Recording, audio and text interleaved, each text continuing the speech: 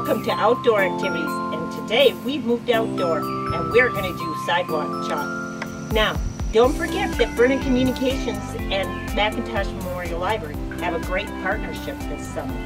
And today, when we do sidewalk chalk, remember that you can go to the Macintosh Memorial Library website and you can download and print all of the activities we're doing today, plus a bunch more. And just on a side note, remember on Tuesday when we planted our earth garden? Here's where mine is sitting. It's soaking up all those lovely sunshine rays, and hopefully in a couple weeks we'll see some little sprouts sneaking out of that soil. So today I thought we'd start with hopscotch.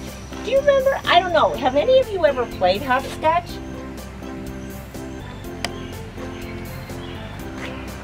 The game's over this way. And everybody needs their own rock. I'm going to pick up some rocks over here. I just need one because I'm just by myself. And how this starts is you have to hop on one foot. That's not as easy as it used to be for me. You guys will probably be way better at it than me. So you toss your rock. Usually you draw a line. And you have to start behind the line. But if you're younger, you can go closer, or if you're older, you can be farther away. It's up to you. You gotta get your rock to land in there. Then, you have to hop on one foot. Pick up your rock and hop out. See, it's hard for me. Okay, then you have to go to two. Oh man, I missed. So now my turn's over and the next person would go. Now wherever your rock is, you have to pick it up, then you can go get it. Then you can hop in that spot. So I would start, hop, pick it up, hop, turn around, hop, hop. And then you're out. Then you would get another turn and go to three. So when you're in two, you have to pick up three. When you're in three, you have to pick up four. Then you hop into that one. But you can't enter it if a rock is there. All right, that is hopscotch. And there's lots of kinds of hopscotch boards. You can make the configuration however you want. You can make it harder or easier. If you're little, you just have to go like this. Like me, that would be good for me to do. So, let's go over here, and this is called Hopscotch Calculator. So with this game, you have to start with one. So you go into one, and then you have to think of an equation that will equal one. So I could do 9 minus 8 equals 1. Those are big steps. And if you want to make this difficult, you can have to hop on one foot. I prefer it this way myself. Let's do 2. 4 divided by 2 equals 2. Let's try 3.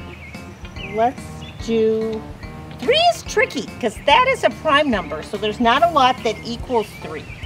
1 times 3 equals 3. That turned out to be a nice, easy one for me. All right, let's do a divide by. Okay, we're on number 4. We're working through the calculator. This is calculator hopscotch, if you haven't figured that out. Okay, so we're trying to equal 4. So, 4 divided by 2 equals, well, 4. All right, so that is calculator hopscotch. Let's move over here to tic-tac-toe. So first thing you do is you find 5 rocks. And you put 5 X's on one of them. And then somebody else finds 5 rocks and they put O's. So, You can either toss or you can set, depending on how difficult you want it to be. I'll be the O.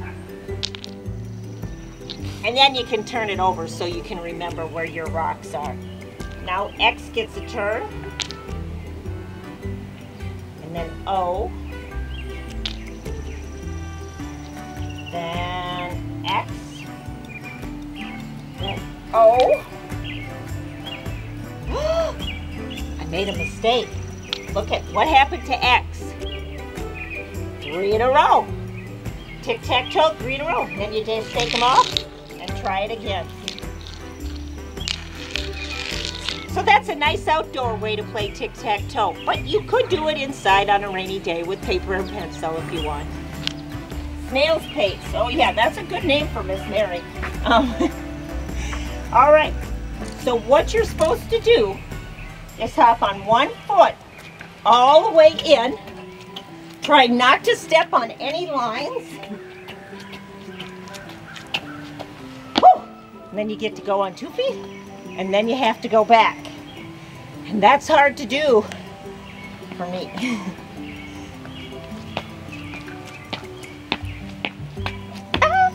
See, now my turn would be over because I hopped out. And so then the next person would go. So, that's called snail's pace. And if you want, you could do it like this. Okay, first you have to hop to 1, out. And you get to go to 2, out. 3, out. And you turn around and keep hopping until you get all the way to 18, and then back out. You get a lot of good exercise with that game. So don't forget that you can go to the Macintosh Memorial Library website. You can download and print these, and then you'll have lots of fun games for the summer. Don't forget that on Tuesday next week, it's Science Day again, and we're going to do surface tension activities and density activities. So tune in at 3 o'clock and you can watch some hands-on science that you'll be able to do at home.